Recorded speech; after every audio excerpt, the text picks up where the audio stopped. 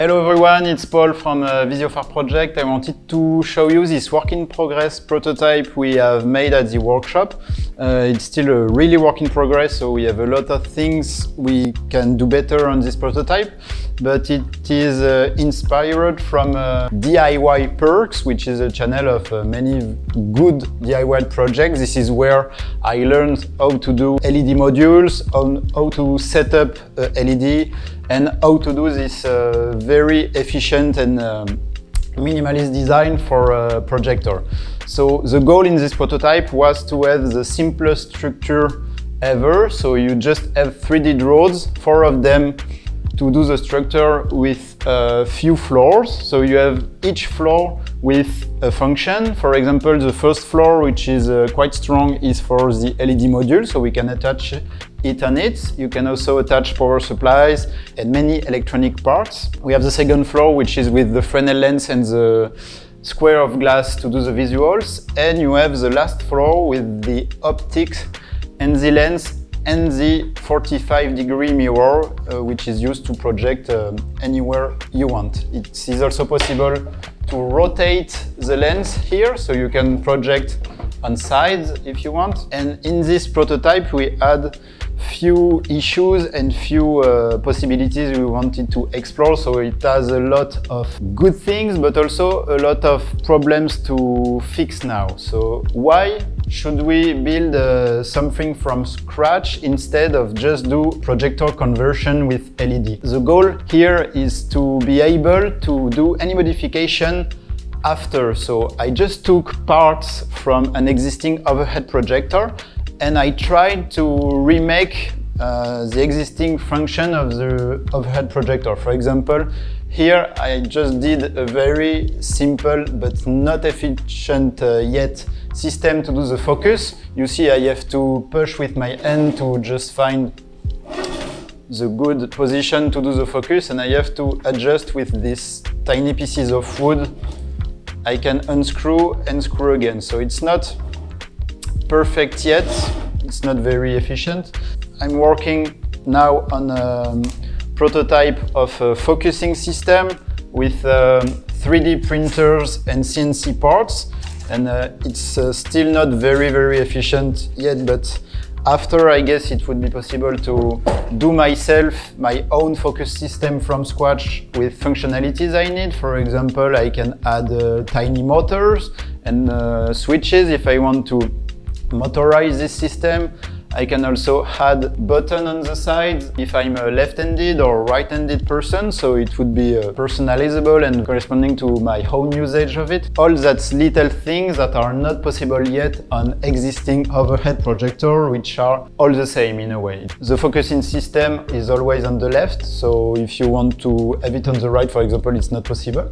With a prototype like that, we would be able to choose any functionalities we want. Thanks to the 4 3D rods, it's also more easy to add any option. If you want to add different layers of visual, you just have to add floors like that, so you can add another piece of glass or plexiglass and add your visuals.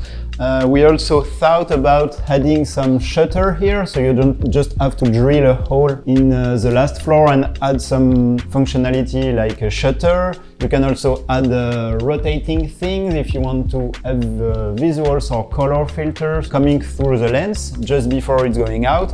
Even here you can add masks or color filters. The last thing we will do after we are quite okay with our prototype would be to close it on sides, and for that you can just use any material you get from garbage or from hardware store. For us now it's easier to let everything open so we can work and do modification and find new ideas, but for after it would be very necessary to close it to protect the LED from water, from weather, and even protect the people from the light which is going out of the LED module and which is very bright. So it's necessary to at least close here.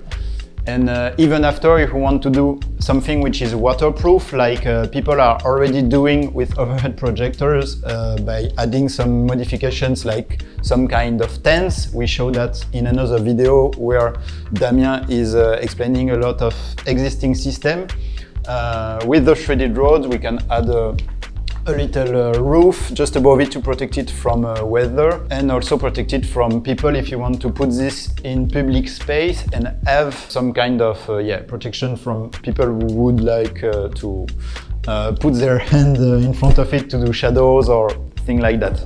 When you're doing liquid light show on projector like that, it's really important to have something which is perfectly flat. So we thought to use the threaded rods to do the leveling just above it, like by adding some connecting nuts which are able to receive other screws, so you can set up the 8 perfectly on each side, and maybe add a leveling bubble you buy in a hardware store, so you can have everything perfectly leveled before you want to do a performance or a setup. We also thought about some animation system with taking parts from printers. For example, in a 2D printers you have the rolls which are taking the paper out and in of the printer, and we can use that to do an animation system with a sliding effect of visuals in front of the glass. Could also be rotating with motors or microwave parts, for example, or turntable or record turntable parts. Every level of the threaded rods, it's possible to attach something which is rotating or go in front of it. So the goal with this prototype is to have something which is more customizable than existing overhead projector. If you do a LED conversion inside an existing overhead projector, you have a final product which is way more strong and clean than that, but it's very harder to add modification and create something different.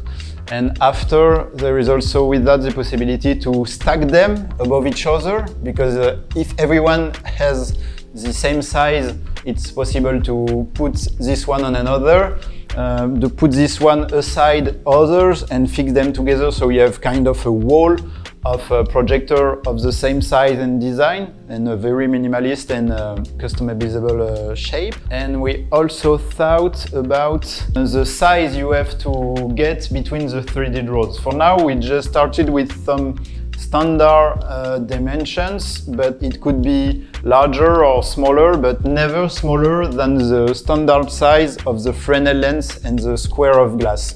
Those dimensions are kind of always the same. We just did a reference document with every dimensions, and we were thinking about maybe doing it a little bit larger, but never more than 40 centimeters, because it's also a standard in industry. So you can, for example, put 6 of this model on a pallet of wood. Thank you for watching this video. As you've seen, there are many things to improve, create or remix, so please feel free to participate to the community. You can follow us on Instagram, you can go on our website visiophare.org, where we have a lot of documentation and blueprints we share for free to help you build your own overhead projector or convert your original one with LED. Feel free also to go on the forum of Visiophare to share your builds, ask your questions, share your ideas, and together I'm sure we can improve a lot the possibilities of this fascinating machine. Thank you and see you soon. Thank you.